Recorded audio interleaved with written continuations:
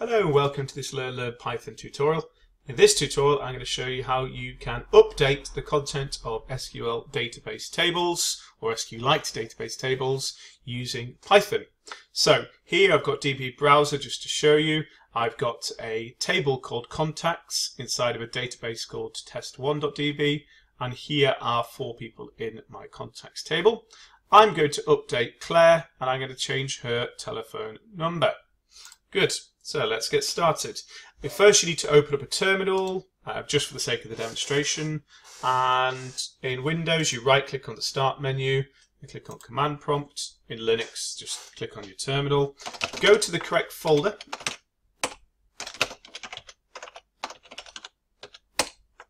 and you can see that I'm in the correct folder because here it is, test1.db, and there's my test1.db, and from here we can open up Python and get started. Just make a bit of space there.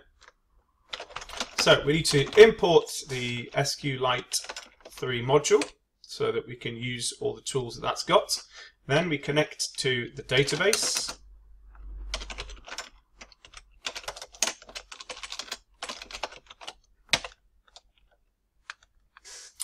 And we do test1.db.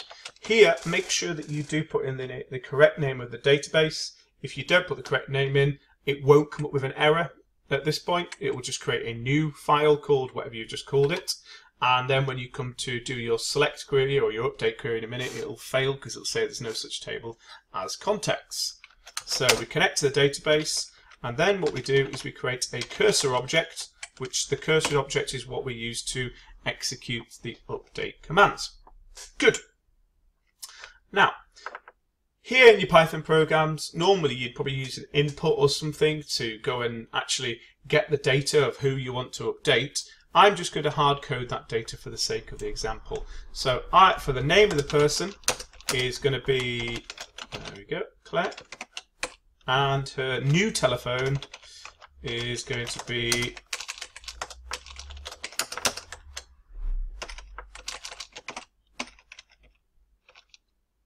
554455. So there you go. So we've got the details of the person who we want to update. Then we need to create an entry before we do an entry tuple. And this one, what we need to make sure is we need to put it in the name of the thing that you want to change first. So make sure, for instance, I'm going to change her telephone. So make sure that goes first, followed by the name of the item that you're going to filter against. So here we're going to change the telephone, but we're going to filter against the name so that we're only going to change the telephone if it matches a name. And you can see why in a second. And then what we do now is we do the c.execute and we do an update query. Update, and then the name of the table, and then the thing we're going to set, and then a question mark,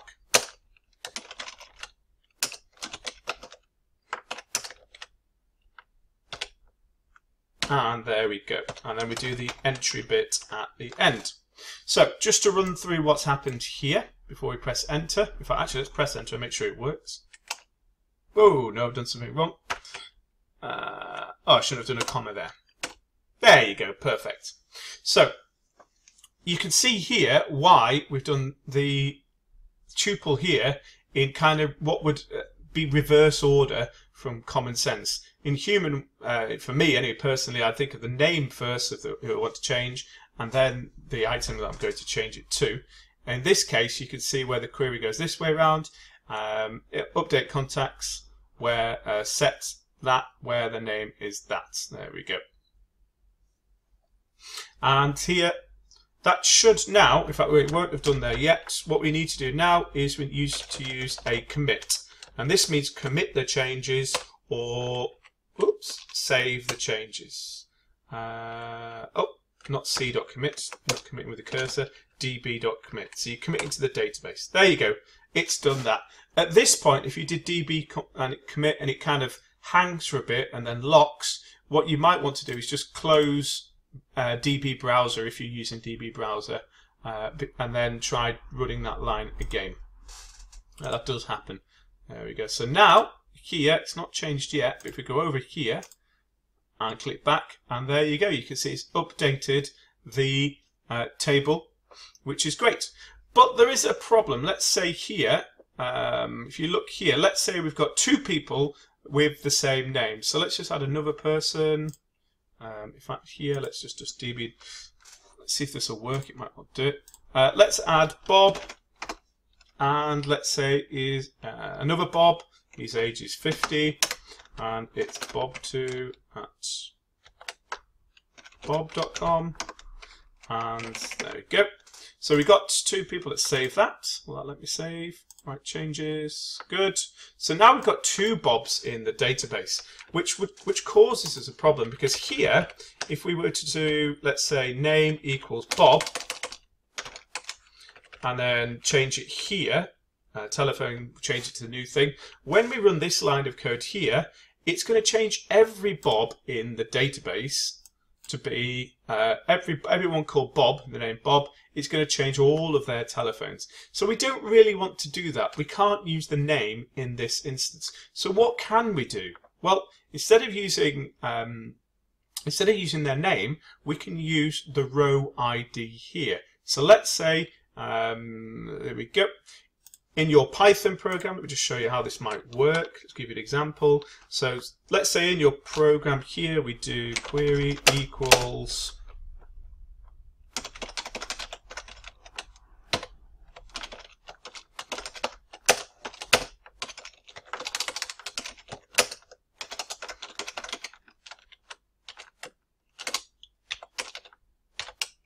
so there we go. So we've got a query where we go and get all of the people from contacts for row in query.